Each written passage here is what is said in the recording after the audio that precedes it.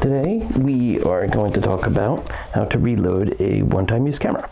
And here is one of those disposable cameras, as they're more commonly known.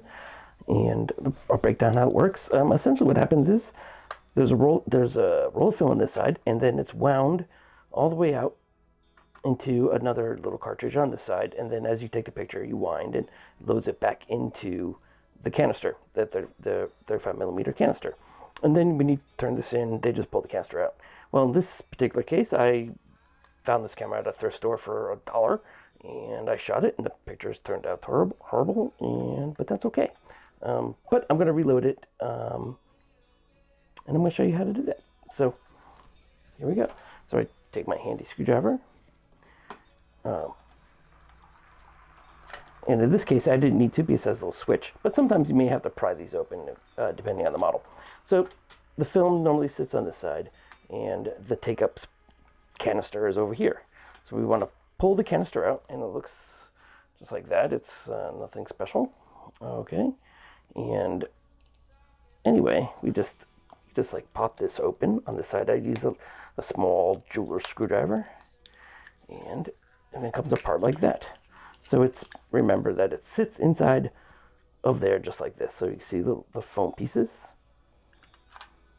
Okay, and then here's my roll of film. So I'm just gonna, this film isn't any good, so we can just use this for illustration. You must do this in complete and total darkness, otherwise you will fog your film. But what I like to do is I like to just cut this nice and flat. And then I'll grab a pair of lint-free gloves, just so I don't leave any fingerprints on the unexposed film. But it's pretty straightforward. So we're just going to take this, and we're just going to start rolling this like this. It is a little more complicated with gloves, but like I said, you don't want to get fingerprints on your film. Remember to roll it in this way, so it just rolls over like that. And you can see.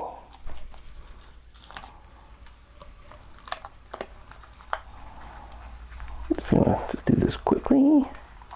And we're not going to cut it from this canister either, so.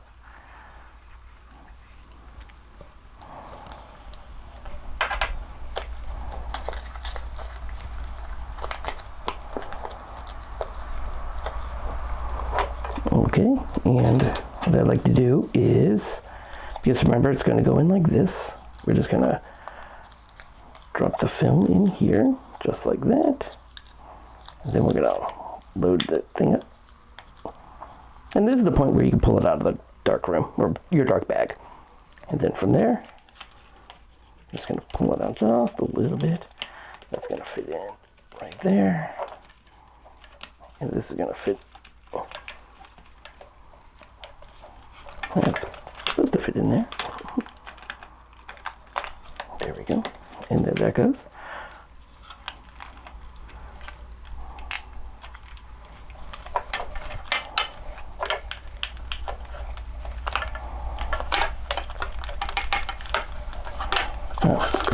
Make sure it's nice and flush right there.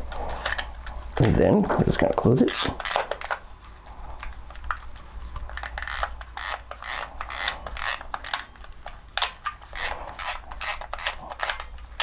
And there you go. It's ready to go.